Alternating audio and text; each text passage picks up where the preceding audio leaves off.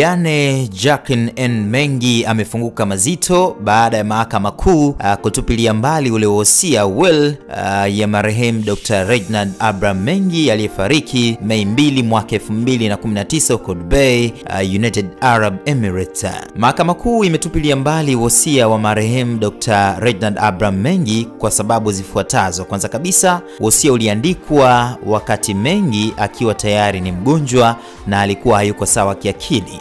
Mahakama imeamua kuwa Mengi hakuwa sawa kiakili tokea mwaka 2016. Sababu ya pili, wosia umewanyima urithi watoto halali bila sababu za msingi, na sababu ya tatu, marehemu amegawa mali nyingine ambazo zilikuwa sio zake peke yake, yani alikuwa na share na watu wengine. So mahakama kuu imetupilia mbali wosia ule na imeamua kuwa wasimamizi wa mirathi wawe ni watoto wa marehemu pamoja na kaka wa marehemu Benjamin Mengi. Jackline Mengi amefunguka yafuatayo baada ya sababu ile ya kwanza iliyodaiwa kwamba Mengi alikuwa hayuko sawa kiakili na alikuwa ni mgonjwa, na baada ya mahakama kuamua kuwa Mengi alikuwa yuko sawa kiakili tokea mwaka 2016. Ameandika yafuatayo kupitia ukurasa wake wa mtandao wa Instagram.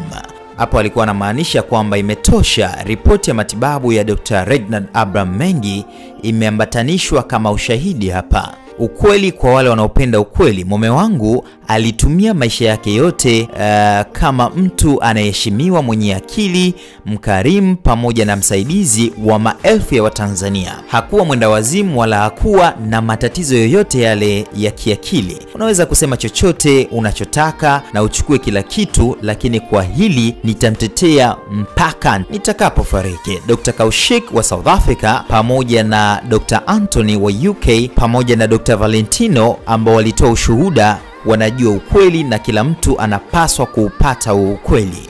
Nimekutafsiria kwa lugha ya Kiswahili, lakini Jackline Mengi aliandika kwa lugha ya Kiingereza. Enough is enough. Dr. Reginald Mengi medical report attached as evidence. The truth for those interested in the truth. My husband, hapa anamzungumzia marehemu mume wake Dr. Reginald Abraham Mengi, kwamba my husband spent his entire life as a respected, intelligent, kind and a helping hand for thousands of Tanzanians. He was in the insane. You can say whatever you want and take everything, but for this I will defend him to my deathbed. Dr. Kaushik of South Africa and Dr. Anton who anatokea UK and Dr. Valentino who gave a testimony know the truth and someone should get the truth.